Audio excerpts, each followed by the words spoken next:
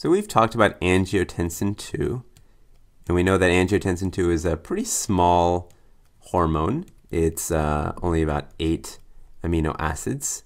And so I'm going to draw it that way, with 8 little balls representing 1 amino acid per tiny little ball, almost like pearls on a necklace.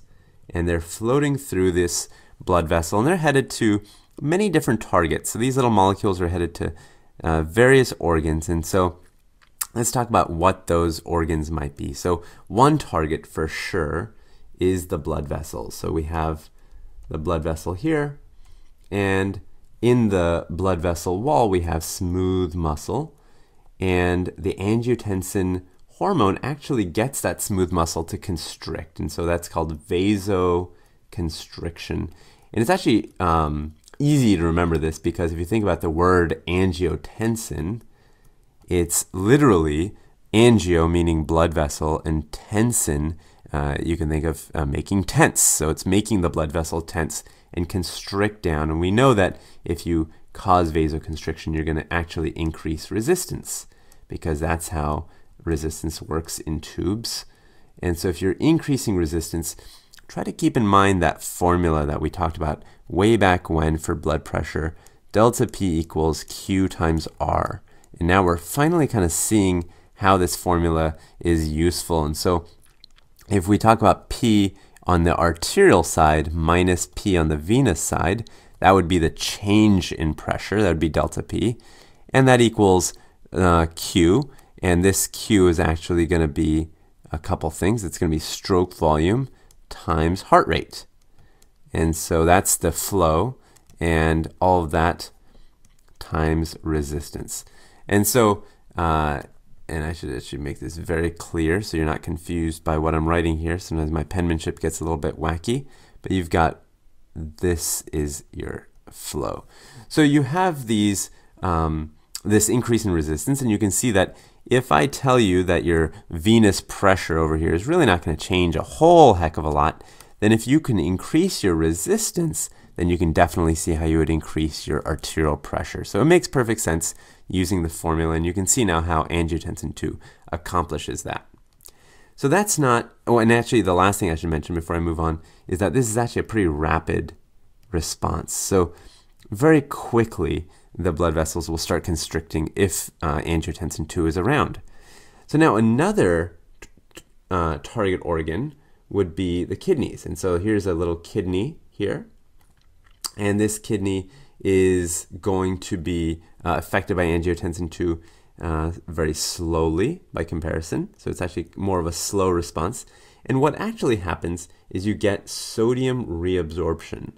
So sodium reabsorption, and as the kidneys are reabsorbing the sodium, they actually also pick up water. And so as the blood starts filling up with more sodium and more water that you're not peeing out, because you're of course reabsorbing it from what would otherwise have been urine, you end up having very concentrated urine, and your blood ends up getting all the salt and water, and your stroke volume goes up.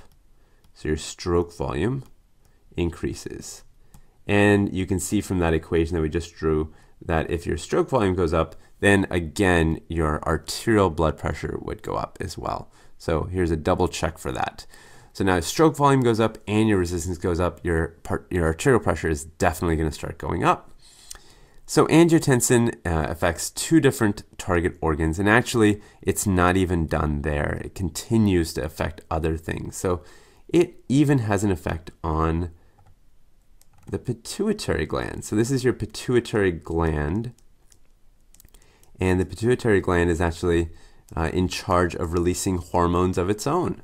And so when it gets a signal from angiotensin 2, it'll start sending off its own hormone called ADH. And ADH is antidiuretic hormone. And actually instead of, so it'll definitely cause vasoconstriction of the blood vessels, just like angiotensin 2 did. But instead of that sodium reabsorption, this ADH actually causes water reabsorption. Water reabsorption.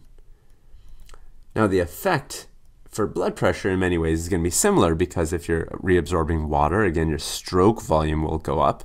And if your stroke volume goes up, your arterial pressure goes up. So at the end of the day, your pressure will still go up, but it's slightly different because it's water reabsorption versus salt reabsorption. And we'll talk about the difference momentarily. But before I get to that, the last target organ I want to mention is another gland called the adrenal gland.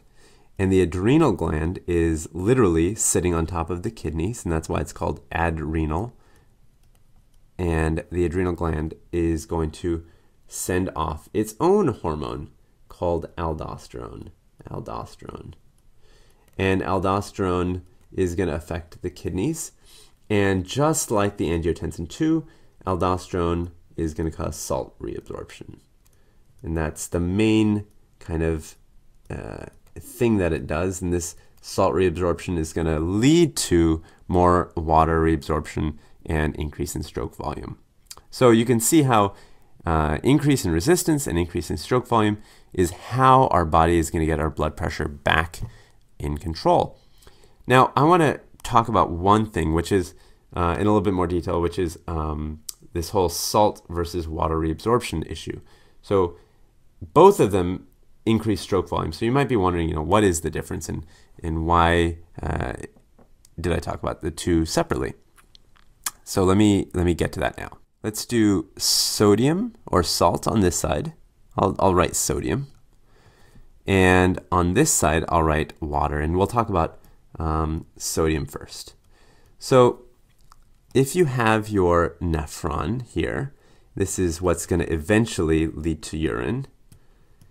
You have little cells here lining it, and you have them on both sides. I'm just going to focus on one side for simplicity. And you have a blood vessel, let's say right here. And so these cells are going to help to reabsorb stuff that's otherwise going to go into the urine. And so one strategy for getting water back, let's say you want to reabsorb water, which is what you want to do if you want to increase your blood pressure. One strategy for getting water back would be to pull out salt. Because you know that if you pull out salt through osmosis, water is going to follow, right? So that's a pretty good strategy. Getting water back, that would work. But the assumption, and this is very, very important, the assumption is that this barrier right here is permeable to water. Permeable to water. And so if it is permeable to water, then this sodium reabsorption strategy works. Now, let's imagine for a second that you try this and it's actually not permeable to water. What would happen? Well, if you didn't have that permeability, I'm going to redraw it over here, then when you try to bring the salt over, and let's say you have your blood vessel again over here, you try to bring your salt over, the moment that the water tries to follow, it's going to bounce off, right? It's going to do this and bounce right off. And so it's not going to work. So you got to try something different. And so that's exactly what happens, is that in areas where you don't have permeability to water, so let's say this is not permeable to water, you need a new strategy. And the strategy, in a way, is very, very simple. It's, well, if it's not permeable to water, why not forget about reabsorbing salt for the moment? Why not just do something like this and create little channels? And so that's exactly what happens, is you create these little channels and water can just go through it. So basically you make it permeable by creating channels. And you say, okay, well, that's the better strategy for getting water in this case. So if it's initially not permeable to water, throw in a bunch of water channels and force that water, or allow that water, maybe not force is not the right word, allow that water to get through using your own channels. And so that's basically what the difference is. And so if you look at ADH versus the other two hormones, aldosterone and angiotensin II, ADH is using the water channel approach because here, I'll write in red, here where this works, the water is usually not permeable. So, I mean, the nephron is not permeable normally to water. And so that's why ADH throws in a bunch of water channels. And aldosterone and angiotensin work in areas of the nephron that are permeable to water. And so that's why their salt strategy works pretty well. But you can see now that in both situations, the key is getting water back, either doing it through a salt gradient or doing it through getting a bunch of water channels in there. In both situations, you increase your stroke volume.